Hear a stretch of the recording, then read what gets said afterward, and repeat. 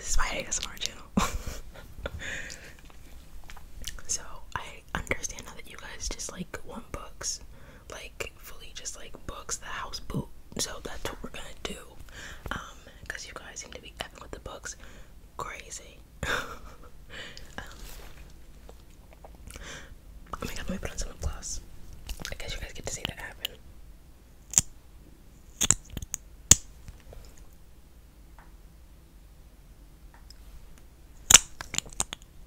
That might be loud.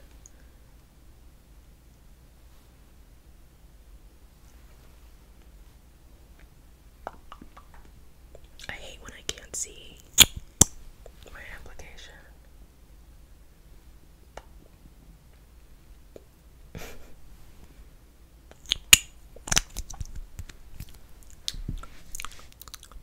Okay, so today's video, you probably see it from the title, but we're going to talk about books that I've DNF'd. So get excited. We have some unpopular opinions here today because I'm a hater, and that's okay. And I will just, I'll hate. That's like, I don't have an issue with that. I'm not just gonna do something because like everybody else is doing it. I will hate something. And period. So I only have like 6 books today.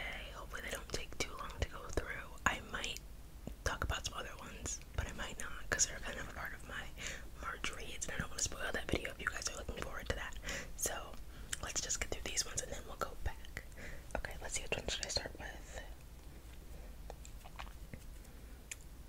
We'll start with a softball.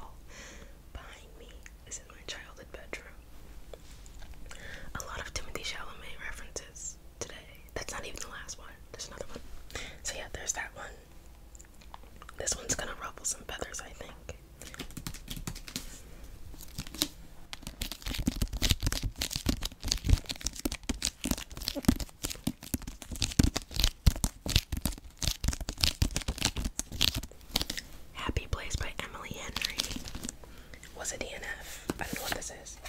Oh, it's just Polaroids. I mean, what are those things called? Picture reels.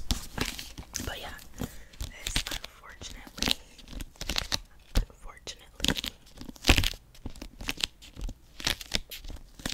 was a DNF. A DNF so hard that it has sun damage.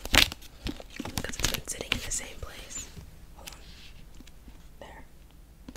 The light's not in the way. It's been sitting in the sun for like, when did this book come out? Last summer. Since then, I got, oh, let me tell you what it's about. I suck at telling people what things are about. This is about, okay, so it's a group of friends that were friends in college, and two of the friends dated, and they were like the perfect couple, but then they broke up, and they're like, they haven't told their friends that they've broken up, but their friends are inviting them on a trip, like they used to do all the time, so like, I'm staying in this house, whatever, and it's like bad, like it's like, they're like, oh my gosh, let's not tell them that we didn't break up, wait, let's not tell them that we broke up, because we don't want to, we want to make our lives harder. That's basically what this is about. I'm not even lying, and I love Emily Henry books. I love her, Miss Emmy Hen, that's what I call her. She doesn't know me, so, oh my god, okay, never mind, I won't say that, I'll say that in a second. Yeah, so here's all the friends on the cover, and then there's them or whatever, and I just was not feeling it. It just wasn't. Granted, I only got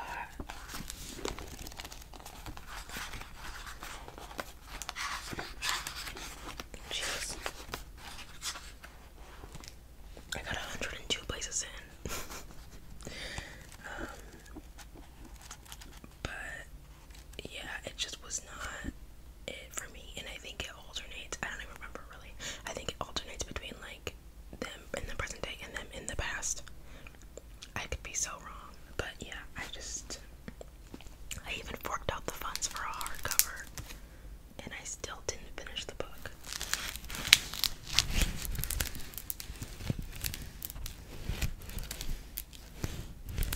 I love that sound.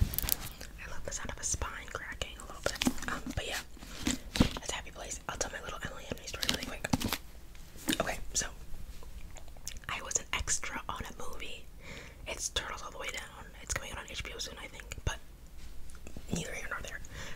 And the extra coordinator lady, I had book lovers with me when I was at the shoot for the movie, and it was like long days, so I brought my book with me so I could read it when we were just like sitting there doing nothing, because there's a lot of sitting there doing nothing when you're an extra.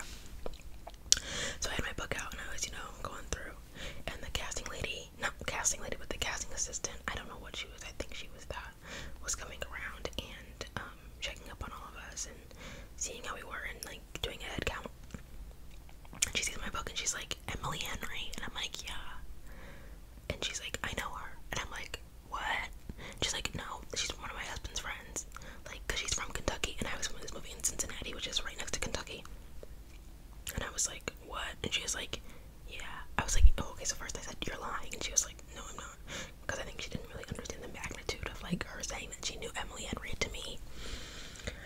And yeah, I was like, okay, so maybe she's gonna go tell Emily Henry about me. Yeah, she probably didn't, but random silly story. Okay, the next book, I have like one sleeper. We'll do the sleeper and then we'll do all of the hitters next. So I did talk about this in my January reads, or maybe February reads. I think it was January.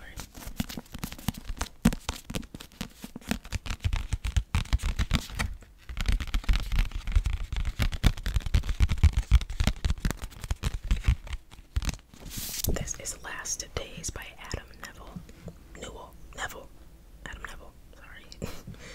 And it seemed so promising. I was so excited for this freaking book. Let me read you the back, and then tell me if you pick it up. When guerrilla documentary maker Kyle Freeman is asked to shoot a film on the notorious cult known as the Temple of the Last Days, it appears his prayers have been answered. The cult became a worldwide phenomenon in 1975 when there was a massacre, including the death of its infamous leader, Sister Catherine. Kyle's brief is to explore the paranormal myths surrounding the organized organization, and that became a testament to paranoia, murderous rage, and occult rituals. The shoot's locations take him to the cult's first temple in London, an abandoned farm in France, and a derelict copper mine in the Arizonian desert where the Temple of the Last Days met its bloody end. But when he interviews those involved in the case, those who haven't broken silence in decades, a series of uncanny events that plague the shoots, troubling out-of-body experiences, nocturnal visitations, the sudden demise of their interviewees, and the discovery of ghastly artifacts make Kyle question what exactly it is the cult has awoken, as well as its interest in him. And it starts out really cool. It's like some paranormal thing about a lady in a house that we're just like, whoa, we get like thrown into it. And then it flashes to the movie crew. But it was a bore. I only got 83 pages in, which is like a day and a half of me reading, like an hour and a half of me reading it. I was like, I'm done with this. I'm done with this. I cannot do this. It takes place in like London. It was cool, but it was so much description that I just like. It was like tell not show, or no, yeah, it was tell not show. I think that's the way that works. I think that's the phrase. But it was just like they were talking about like a description of a lady, and it went on for like 3 pages. They were like, her hair looked like this, and her shirt was unbuttoned like this, and then her face looked like this, and then your mom, and I was like, shut up, get to the meat and potatoes. Like, I'm serious, I'm not kidding. So yeah, but didn't love it. Not my favorite. It was written kind of like Stephen King writes, and I don't really like Stephen King. I don't love his writing. I also don't like when a author uses the N-word for no reason in their way. Not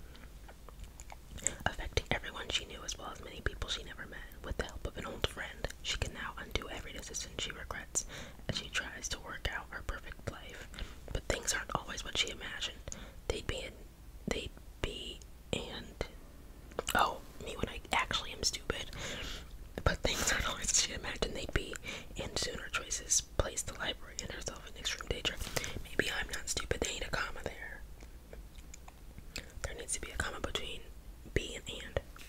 Just so you guys know. I'm gonna reach out to Matt Haig about that. But yeah, that's what this one's about. Featuring my illiteracy. The Midnight Library by Matt Haig. We got 2 left. Depending on how long this is, after I talk about these 2, I might add the other 2 in at the very end. Gasp. Bunny by Mona Awad.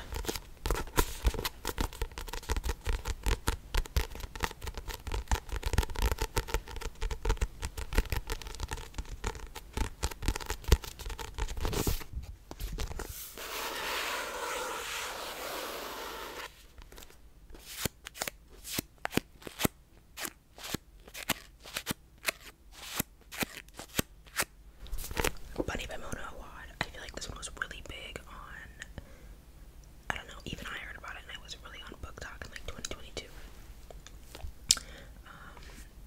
I just could not keep reading this book. Like, I'm sorry, I could not keep reading this book. I got to page 60. Got to page 60. Yeah, what a waste of money. I should just return books, but like for some reason when I DNF something, I just cannot get myself to return it. I gotta just hold on to it. I really struggle DNFing things also. But let me read you the description of Bunny. Sorry, that was really bad tapping. A scholarship student who prefers the company of her dark imagination of that to most. Oh my god, I'm actually stupid. A scholarship student who prefers the company of her dark imagination to that of most people. Samantha Heather Mackey is utterly repelled by the rest of her graduate fiction writing cohort at New England's elite Warren University. A clique of unbearably saccharine, is that a word? I'm just guessing. Saccharine yet sinister rich girls who call each other Bunny and seem to move and speak as one. But everything changes when Samantha receives an invitation to the Bunny's fabled smut salon and finds herself inexplicably drawn to their front door, ditching her only friend Ava in the process. As Samantha plunges deeper and deeper into the Bunny's world and begins to take part in their monstrous experiments, the edges of reality begin to blur. Soon, her friendships with Ava and the Bunnies will be brought into deadly collision. So, I was originally gonna say it was just taking too long to get to where I needed to go, but girl, I was 60 pages in. So, am I even valid in saying that? Actually, yes, I am. I didn't like this book. It was like too much. But like not in a good enough way. Like it was just a little bit confusing. They kind of were speaking in terms that I didn't understand. Maybe they were, but for right now when I'm explaining it, I think they were.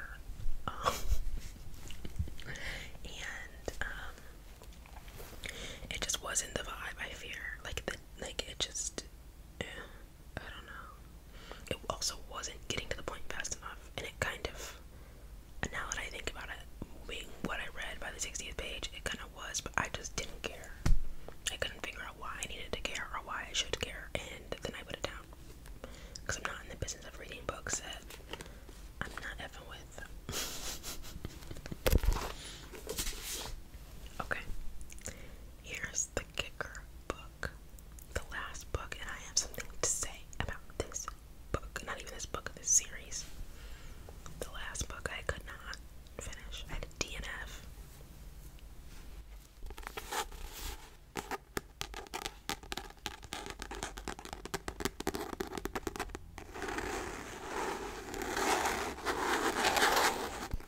Dune Messiah by Frank Herbert.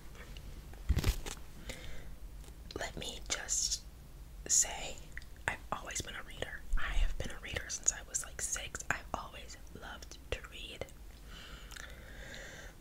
Timothy Chalamet was announced to be cast as Paul Atreides in Dune. And obviously, this was in 2020 when I read The Dunes. Obviously, I was enjoying some of Timothée. Like, that was just like, it was happening that way. Like, I'm sorry. I just like Timothy. I like to read, just like Little Woman. I was like, let me read Dune.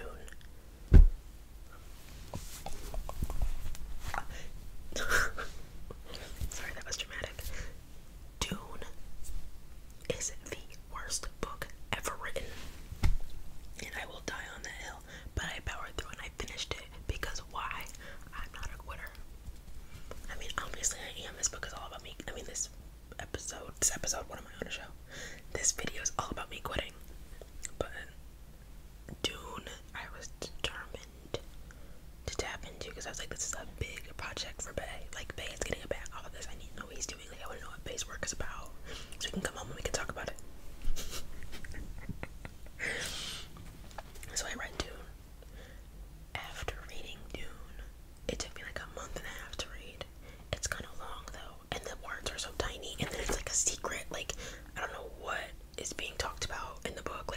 script, like they have their own language and their own words for things.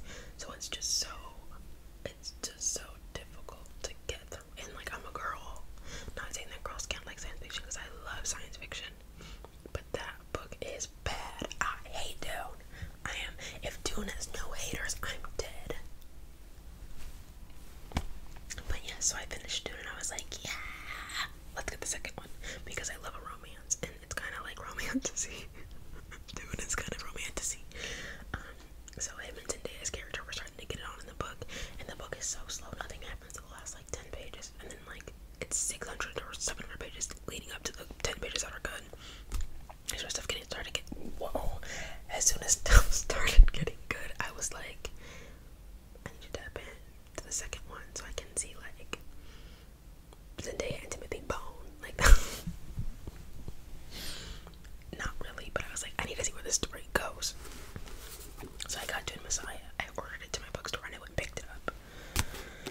And I got, look at the Sunday on this one. When I deem something, I don't care anymore, unfortunately. But I don't get rid of my books, and I need to, because someone, like, this is a fresh copy. This is so fresh. Like, it even has it still smells like book. I've had this book for 4 years. It has not been opened. I got to page 143.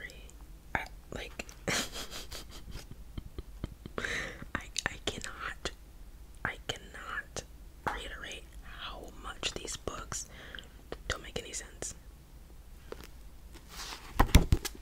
Sorry, I just got re-mad. Like, I hate Dune. So yeah, I gotta finish Dune Messiah because I hate Dune. And after I finished this book, I was excited to read, and I was like, yeah, let's read it. Whatever, romance. I read to whatever page I was on of this book, and I didn't read again for 2 years. Dune gave me a book hangover, and not a good one, like a horrible one where you're underneath throwing up and diarrhea and like headaches and everything. It gave me a book hangover so bad that I couldn't read another book for this many years. And I love to read. So yeah. So yeah, that's all of my DNFs. Not all of them, but the ones that I could find in my house that I thought were interesting to talk about.